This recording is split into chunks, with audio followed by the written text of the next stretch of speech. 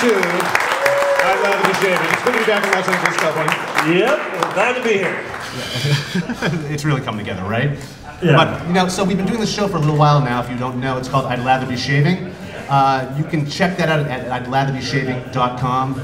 Please subscribe and like, and we're building that channel from the ground up. It's rather an organic building process. Definitely. And we'd love you to be a subscriber. Otherwise, we just feel inadequate. Well, that's I think we should just beg. Please, everyone, please. Okay, so let's begin. Well, in the beginning, so one of the kind of the coolest sets that we have, and people always ask us a lot about, would be something like this. This is a 1909 Gillette Deluxe set. And so if you see like old advertisements and they say, Gillette razors were sold for $5 up to $75, and this is in 1909, which would be like $1,400 today. This was the $75 model. And so basically somebody would have to write into Gillette and actually get them to like hand engrave each piece. Now Gillette only had like 4 master engravers. So every one of these pieces was all done by hand, and that's what makes something like this really, really rare, really, really collectible. This is beautiful. Yeah, thank you. And I feel like if I rub it, a genie's gonna come out of it. maybe in your dreams. Sorry. But something like that, something that makes it more rare is the engraving on this set, and just the fact that the price point of what it used to be sold for. Sometimes not even the razor itself is what makes something rare, it's actually the themes that came with the razor set. So here's another really, really cool piece. Now this is a Gillette Pocket Edition set, and again it's dated November 5th, 1909, and we actually know that because the Packer's ticket and the inspector's ticket are still in the set. So these are things that most people would just take and throw away like that. But that is so cool to me that, that's value 108 years later, whatever it is, it's still here, the paper. And that'll add value to the kit. Oh yeah, tons of value. Look at that. And I actually picked this locally in Phoenix, Arizona. So other people always ask, like, where'd you get your razors? A lot of it was picked about 10 years ago before razor collecting got really big. Right. What do you got? Bring it, Doug, bring it. Okay, I have some, where Matt is like the Gillette guy. Yes. His collection pretty much consists. First of all, let's talk about the whole concept of collecting versus what is collecting? Buying random stuff. Accumulating. Collecting, you gotta set the goal first of what Yes. you're going to be collecting for. And that's what you're gonna be looking for. So where he does Gillettes, that's his focus. American Gillettes. I'm more about everything else that was happening around the same time as Gillette across the pond.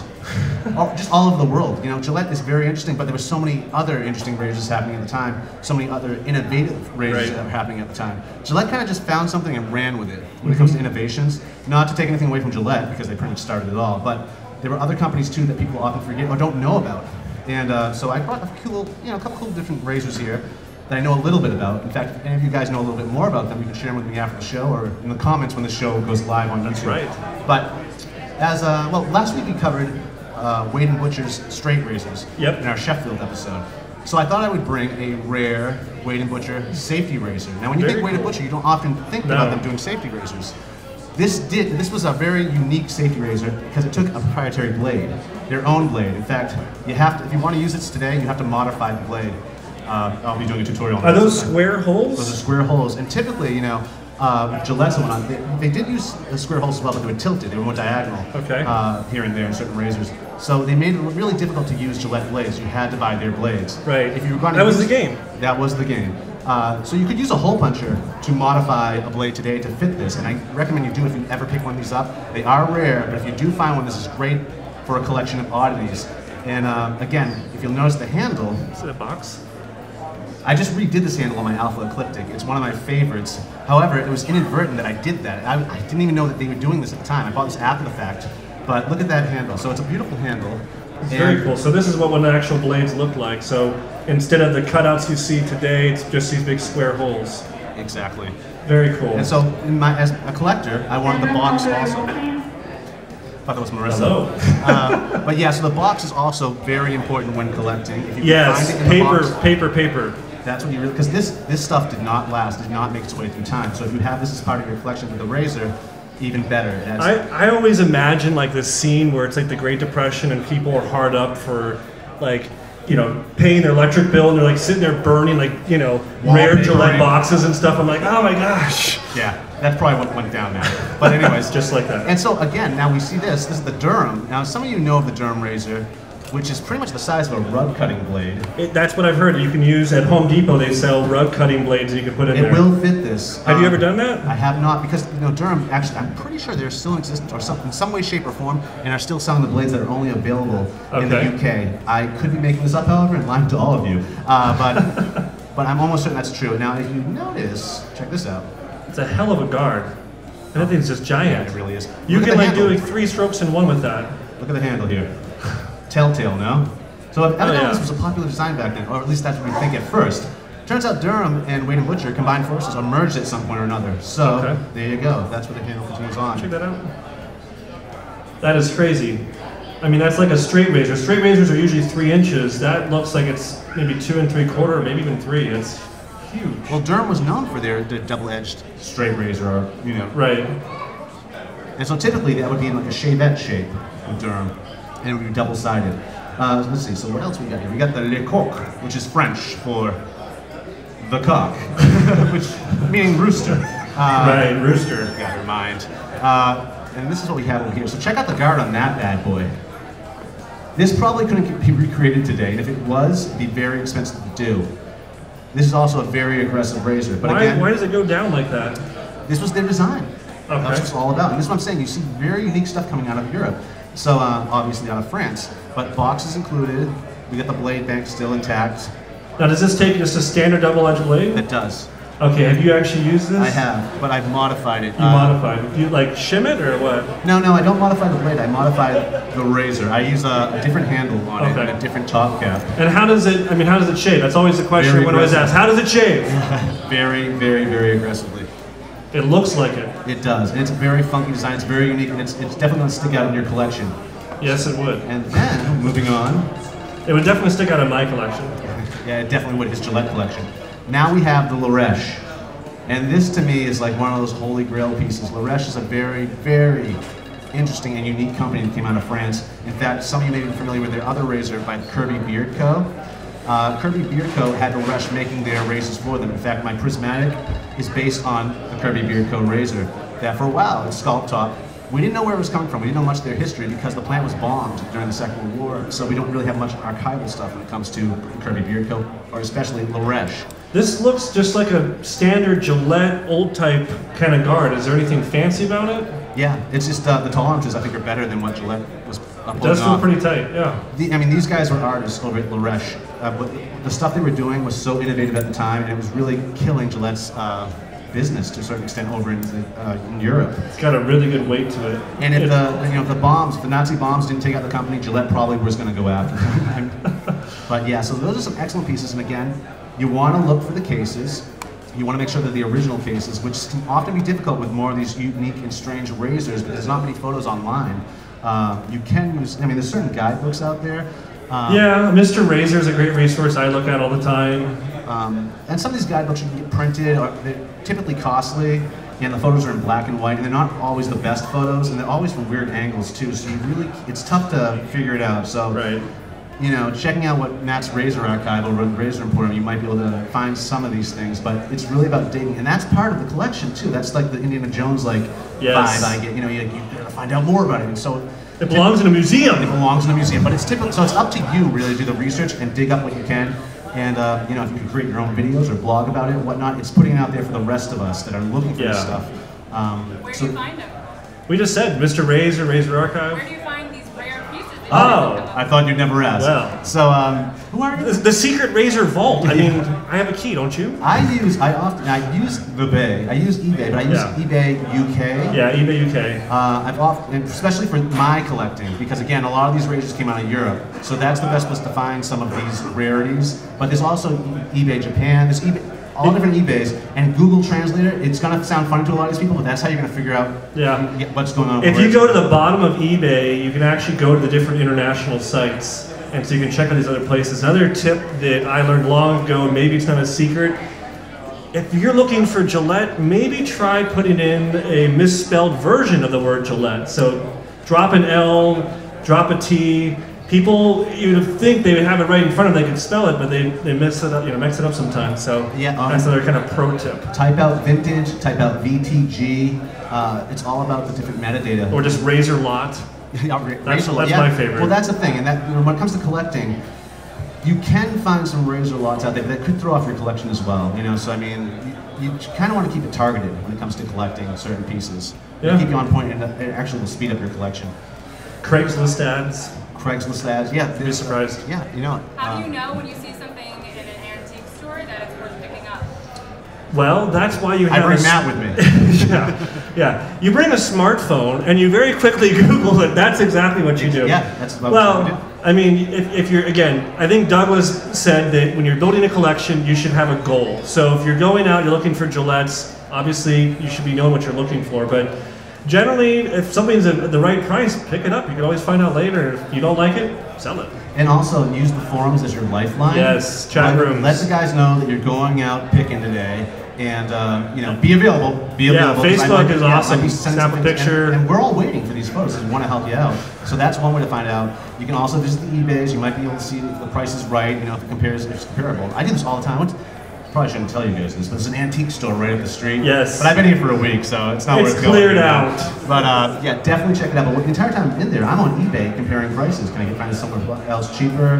Is this price right? The other thing I've done in the past, the guys from Antique Archaeology, American Pickers. Do you guys watch American Pickers, anyone? I'm waiting for them to do an episode with razors, and it's never going to happen, I don't think. Someone needs to do that. Someone needs to do it. Hint, hint. But make a little flyer, make little business cards. We had a collector friend, Justin Sullins. Maybe you guys know him from some of the chat rooms. I gave him that tip, actually. You could go to vistaprint.com, make little tiny business card that says, I buy razors. Leave it with the antique store, because before things even go out for sale, they're going to call through different lists they have. Oh, this guy's into coins, this guy's into Matchbox cars. They're going to call the razor guy and they're going to say, hey, we got some razors here, because they know it's a guaranteed sale before they have to wait for it to sit in a display case for 3 months. Business cards is so key. Leave them with the collectors at the antique. Well, it's you get the antique malls as well, but always, and if you can, try to work directly through the seller at the antique malls rather than the antique mall. But yeah, the dealers. Press the flesh with those guys and give them your card so they know they have an audience for this stuff. Exactly, and try not to be discriminating. To say I buy razors, and if you start being the guy that's just buying all the razors and not being picky, and maybe you have to sell them elsewhere, at least you get all the best that come through the kind of the thicket. Yeah, you'll get the callback first. Yep. It's all about the callback. So, some other really cool razors we get asked about all the time. I brought, another one from Gillette, of course. I'm Mr. Gillette, apparently. Says Doug. Yeah, this is a very cool razor called the Gillette Executive. This came out like in 1948, ran through 52. And it features this really, really cool barber pull handle. A lot of razor makers today have kind of mimicked that same spiral design. Double helix. Yeah, so cool. But what makes this piece really cool to me, again, back to the paper, things like price tags. I've literally bought entire sets that I already had just to get the price tag, and then I resold it off. So price tags, things like reserve supply of blades under mirror, and then under the mirror there is the reserve supply of blades, stuff like that. Things that are in original condition, of course. Condition matters, and that's another big theme. You can have the most theoretically collectible razor set out there, but if it's really beat up, right. It's a filler in your collection. Yeah. I mean, many of you probably collected comics and coins and stamps. It's usually why we gravitate towards this as a hobby as well. And so you guys know about fillers in your collection. You might have a stamp that's not all up there, but it's filling up the spot until you find one in better condition. I used to call it like an ornament in my collection. Oh, it looks neat. Maybe you kind of keep it closed and tuck it off to the side. Yes, no, I totally get that. Yeah. I might want to bring up this one too, since I haven't talked about this. I'm a huge fan of Bakelite. Bakelite was pretty much the first plastic, and it's like injection molded, right? Has a history of itself. It can, yeah. They also used them on lathes as well. They created rods in molds, and they would spin those on lathes. Okay. And there were other designs as well. But I mean, Bakelite is magical stuff, and I'll tell you why. See to you and to me, it looks butterscotch. It does. But that's not necessarily the original color. That's the patina that will form on Bakelite. Probably 6 months to a year into its life. Yes. Now, what kind of razor is this? What's the brand? I don't know the brand on this one. In fact, again, to the audience, if you guys know anything about this razor, survey says. Yeah. The unique thing about it is the top cap is metal. Right. Yeah. Which gives a little bit weight to the handle. It does the job that you would expect it to do. So you get the light handle. You get this fulcrum point now happening. quite naturally because of the metal. So it's exactly where you want it to be, and it's a hell of a shaver. I'm guessing it's probably from the late 1920s, but I could be wrong, but the handle is beautiful. It's Art Deco on the top too with the engraving. Really, really beautiful piece. And I was going to say, that's probably kind of another thing with collecting, is things that were delicate and actually have held up is another thing. Like, if you see a really collectible straight razor and the handles are broken because they're ivory, it's like, well, now it's not really worth anything, but Bakelite is pretty fragile as well. Well, that can be a misconception to a certain extent. Bakelite was used in so much stuff. It's still used in the automotive industry today. In fact, the automotive industry wouldn't be where it is if it wasn't for the invention of Bakelite at the time that it came out. Really? What is cars and Bakelite? How does that... The casings inside the engine casing stuff, because it's non-conductive. Oh, so yeah, even okay. light bulb casings too, back in the day, that's what it was Bakelite. And so it's still used in the industry. There's not as many fun colors like there used to be because it's used more for industrial purposes. But magical, magical stuff. And again, if you're out in the wild hunting for stuff and you want to know if it's Bakelite or not, be it a razor handle, be it a razor, be it a phone, what you do is a quick friction test on it. Just create a little bit of friction, then smell your hand. What's it supposed to smell like? Formaldehyde. It has How do you know what formaldehyde smells like? 8th grade science class. Come on, the pig? The pig? Anyways, I don't remember that at all. But it will have a chemical smell is what I'm getting at here. You could also, if it's yours or if no one's looking, you could take a little pin and poke it through there, and the top layer and the inner layer will be different colors. Okay. And that's due to the patina. Now, I just released a Bakelite razor not too long ago, and people were doing these tests on it, and it's like, guys, you're not, well, the formaldehyde test will work. But when it comes to like testing the layers, people are like, oh, it's not patinaed yet. It's not patinated yet. It Yeah. takes about 6 months to a year again. Right. So that's that on the Bakelite razor. Again, if any of you know anything about this one, let me know. Because I absolutely love this razor. I used it this morning, and I use it all week. So one other really cool thing that makes something collectible is if it was a limited release or some kind of early edition of something. So a lot of people are familiar with the Gillette Fat Boy. How many people out there have used a Gillette Fat Boy razor? A lot. Or thought they did. It was a slim adjustable. Right. So before there was a Fat Boy UC, there was the toggle, of course. Like this guy here. This is a kind of a pretty cool nickel toggle that was only made for a couple years.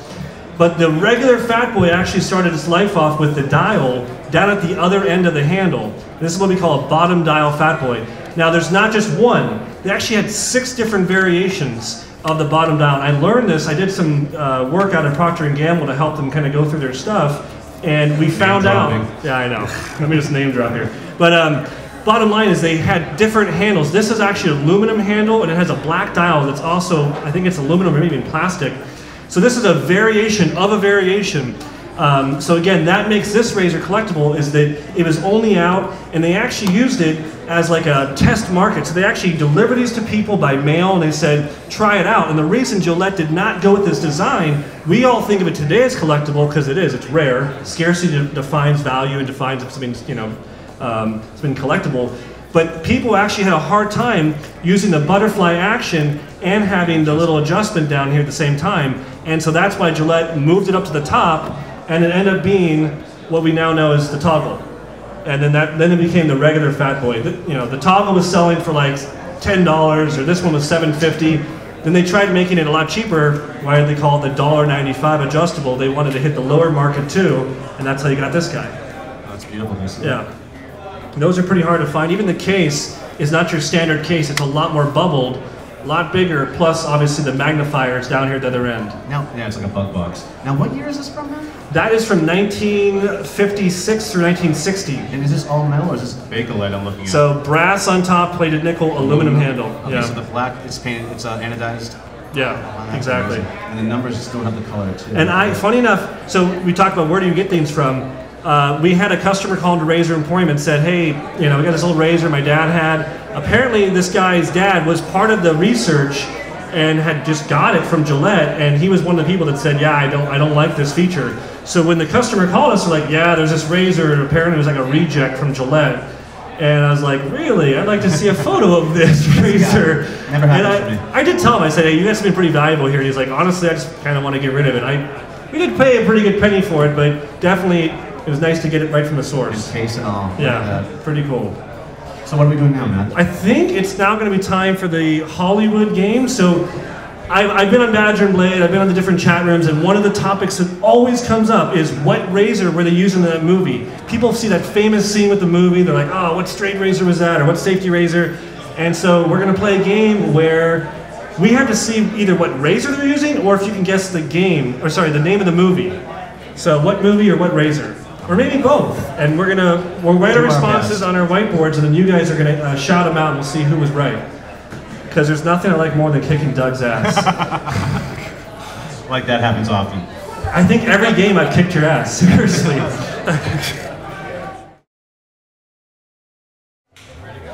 We are ready.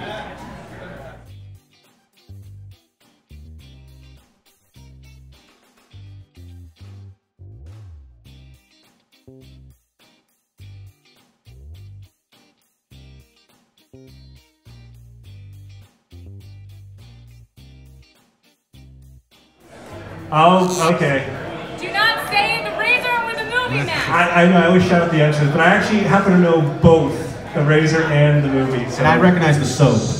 Oh, really? More writing, less talking. All right, do you two have answers written down? So the movie and the... 1 point for the movie, 1 point for the razor model. It's okay, nobody expects you to have seen any movies, Doug. You don't need to write a novel. A couple words or two. Okay. All right, audience, what do you guys think? Royal Tenenbaums. Royal Tenenbaums. What's the model of the razor? Huh? Okay. 1912? Okay, could be. Any other suggestions? Ballet Autostrop. Ballet Autostrop? Anybody else? No, I'm just writing it bigger. I'm not Matt, you cheating. can't. I'm not cheating, I'm just writing it bigger. You all saw this. Matt gets disqualified in every single challenge. All right, go ahead and reveal. I just wrote it bigger, but I did write Life Aquatic and Gem 1912. It is a Gem 1912, and the movie is The Royal Tenenbaums. Okay, which is very similar to Life Aquatic, isn't it? Like, it's like the same movie. Okay, thank you. Life Aquatic was better. What's that other one where they're going on the Darjma Express or whatever? Huh? Yes, that's what I thought it was. I actually first wrote Indian Express. I mean, that's it's like a restaurant. Indian Express. Sorry, that's so bad. All right. They're Native Americans. We need like a... All right, go ahead and roll the second movie.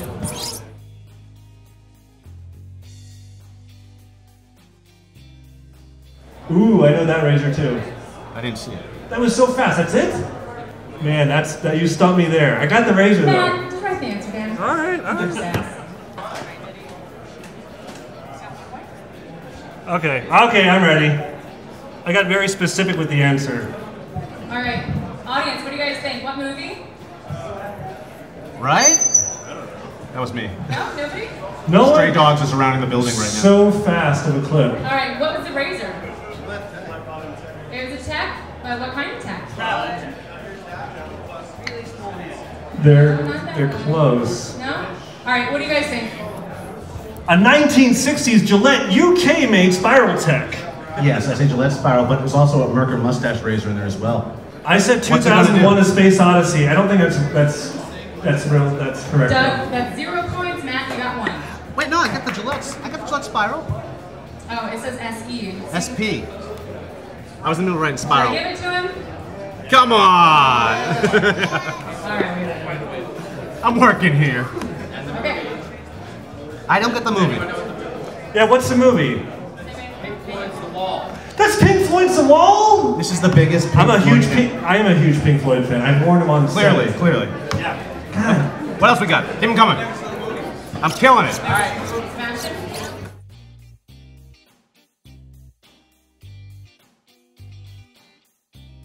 Okay, that's easy. All right. Well, I am colorblind. I just want to put that out there. Bambi. Don't take that away from me. All right, what do you guys think? Yeah, what's the consensus? Mike? The razor. What's the movie? What's the razor? Was it? Girl Interrupted. Yes. Show your answers. Gillette Red Tip, Basic Instinct. Come on. From my angle, it looked blue. Was it a blue? Ah. What's the movie? You never wrote down the movie? I didn't know. All right, 1 point for Matt. It is a blue super speed. And I wrote the year of when it was made. The handle was really. That was a blue It suit. was a blue tip. Actually, on Badger and Blade, they say that that is a black tip super speed. No. But we can play that in slow motion. It's flared out and it's blue. Flare, yeah. So that's incorrect. But that, you are right, it's a blue tip. The handle even looked fatter too. I don't know. All right, watch the TV. Welcome to The Rock.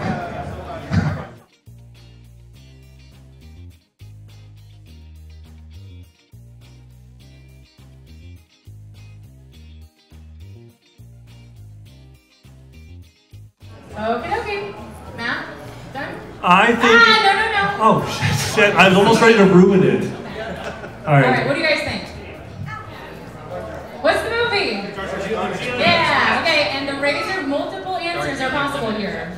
The Darjeeling Limited. Multiple answers. I heard super speed. I hear it's called a slant. Slant? Slant? What kind of slant? Oh. Closed comb, scallop, head. All right, show me your answers. From my angle, it looked like a valet auto strap. I couldn't see it very well. I say Royal Tenenbaums and Darjeeling Express, or however you spell that? Darjeeling, like the tea. You know what I meant. This guy just said it. All right, Matt, you did get the movie correct. You're both wrong on the razors. Acceptable answers are a Merkur slant, a Kohl's, or a Hofritz. I say Hofritz. Well, you didn't say it. No, I'm saying that now. So you're wrong. Okay. This game stinks. That's just because you suck at it. Last one? All right, this is the last one. That's just Who's been shameful keeping moves. score? Oh, perfect.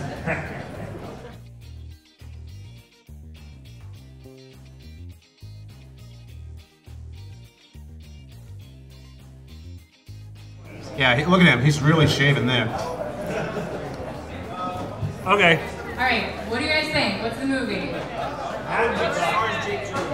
Brokeback Mountain, you got it, Gail? Damn it. That's my favorite movie. Why does that not surprise me? And what's the razor model? Fat Boy, yeah? Fat Boy, yeah, Spider-Man. I don't know movies. I'm a film guy. I said Rocket Boys, which also has Jake Gyllenhaal, I think. I don't know if that. Oh, okay. All right, but you guys both got a point, which makes me total. Doug 3, Matt 5. Matt wins. Should I get the title belt? He even put the dollar sign. Thank Yeah, you. that's Matt. Yeah. Well, great, folks. We had a wonderful time here today Yeah. in sunny Pasadena, California, at the Big Shave West 3. We'd like to thank you all for joining us for our first ever live. I'm Lather Shaving. We want to do more of this. We hope to take the road of the show. Please like, comment, subscribe, and we'll see you next time, guys.